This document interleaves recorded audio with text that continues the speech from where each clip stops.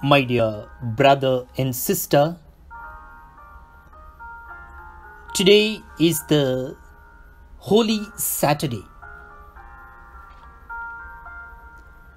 Holy Saturday is known by a number of names, including Easter Saturday, Black Saturday, Easter Eve, and Great Sabbath. Today there is no Eucharistic celebration, that is Mass, except the Easter Vigil.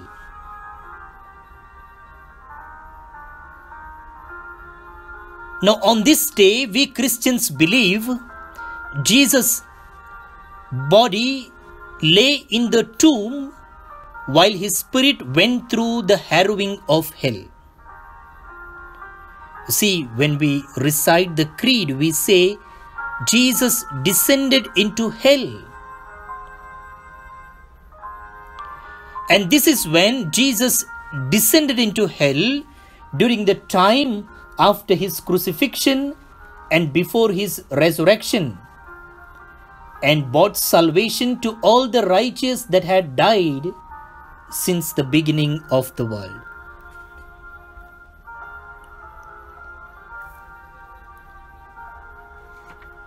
Now, my dear friends, there is no Eucharist today. Then how are we to spend this day? What does the church want us to do? Silence. Silence. A deep stillness. Creative silence marks the importance of the day. Silent night, holy night. So we sing on Christmas. In this holy silence, the word from the Father proceeds.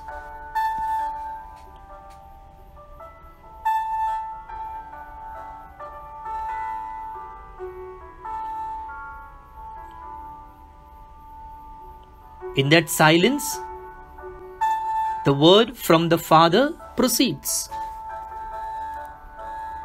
to give new life to humanity.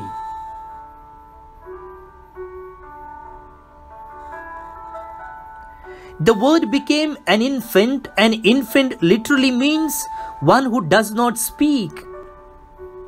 This babe grew in stature and wisdom, and led by the Spirit began his public ministry. Repent, for the kingdom of God has come near. Believe in the gospel.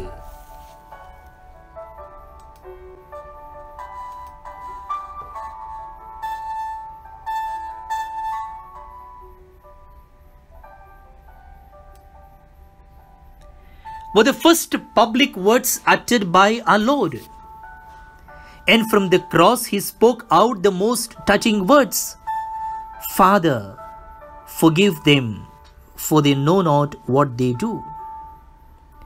And now, after his crucifixion and death, a great silence pervades the whole of creation.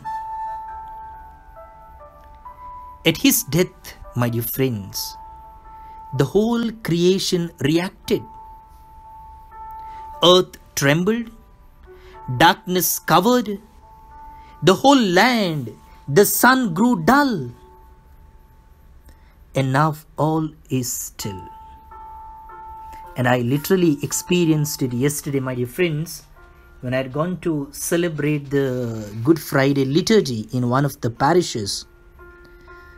The service began at 3 o'clock, and at 3:15, when the Passion was just over,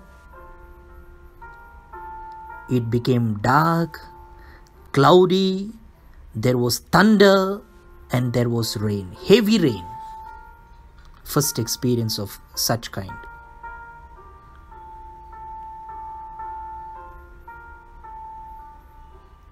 Today the church invites us to wait at the tomb of our Lord, meditating upon his passion, death and descent into the dead, awaiting in prayer and fasting his resurrection. Mother Mary is with us, who still ponders all this in her heart. Today, our cities, our towns, our homes are full of noise.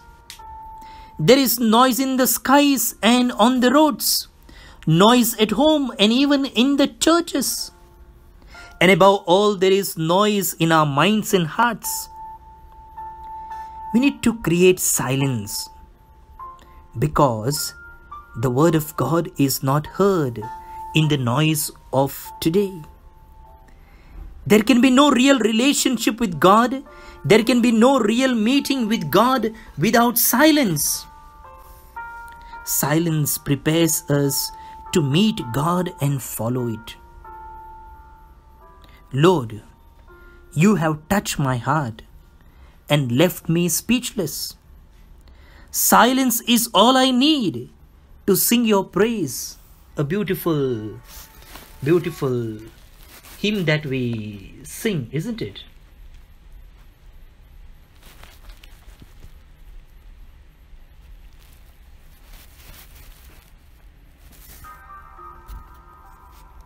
Lord, you have touched my heart and left me speechless. Silence is all I need to sing your praise. Yes, my dear friends, in silence, my Savior speaks. Let us remain with Mary at the tomb of Jesus. He tells us something special, something very precious. What is that? What is that? Let me listen to him very keenly. Perhaps he is telling me, I love you. I love you.